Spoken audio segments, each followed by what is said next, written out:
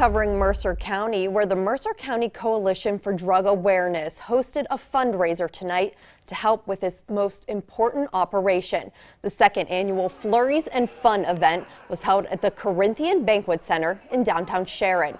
The event was to help fund operations for the organization's Removing Obstacles to Assist Recovery Center. Although it's a new event, organizers hope that it will enable them to do more in 2020.